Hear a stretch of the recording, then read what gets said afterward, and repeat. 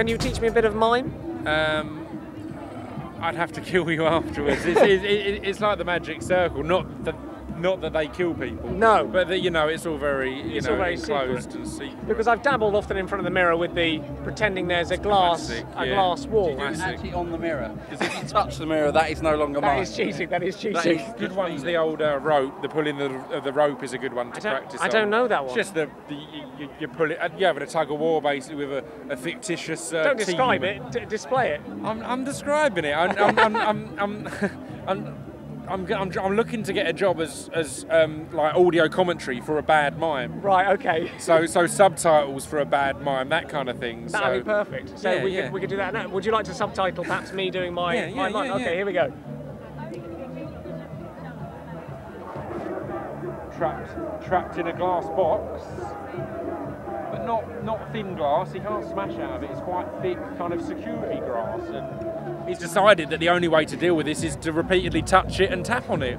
If it is an airtight glass box, you're going to run out your oxygen quicker and have less chance of being found and rescued. I'd give one or two knocks and then just relax, because if it's not going to break, then it's not going to break. Or do the Kill Bill 1-inch punch thing until you break the glass. Or I'd do it until right at the last minute and then go, right, I'll stop miming now and just step out. If I was interviewing your penis right now and I said, give me your best anecdote, what would it say? They'd all be too blue for this kind of thing. That's all right, it's on the internet, you can say anything. Well, I was once with a young girl. I'm not going to. This is quite embarrassing for me and for the young girl. But I was once with a young girl. Things were getting heated, and I'm a lover of comedy over many things, even the potential of sex. But we were just getting heated.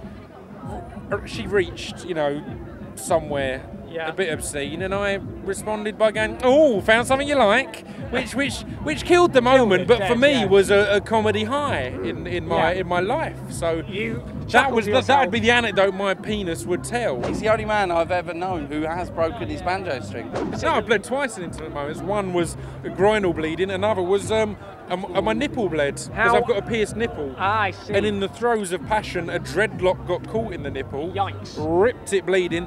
I didn't say anything until after the act had been finished. I'm a gentleman. That's I'm not going to nice. stop halfway through a performance, as it were, to nurse my wounds. She sat there thinking, this man is lactating blood. And that guy was very appreciative, wasn't he? He was very appreciative. And he didn't rip out his dread or cut it off. He waited and untangled it nicely. It was good. That's very kind. That was when I was having sex with Newton Faulkner. Just to clear that up.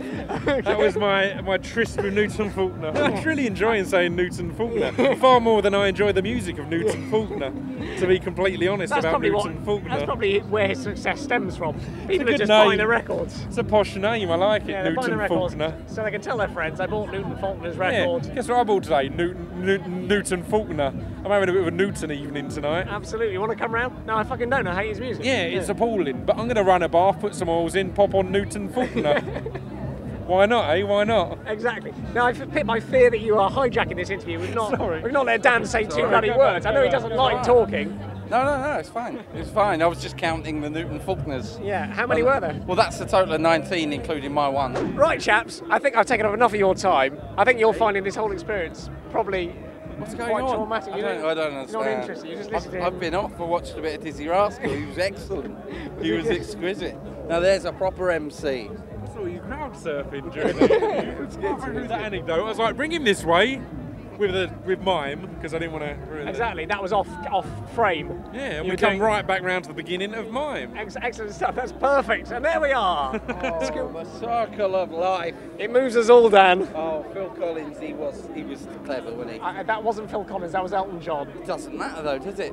Phil Collins There's is... two separate sentences. Yeah, that's true. I like to state that Phil Collins is a genius in every opportunity I get. He's trying so hard to end this interview, and we've said we don't like doing press, and then we're talking absolute shit about nothing.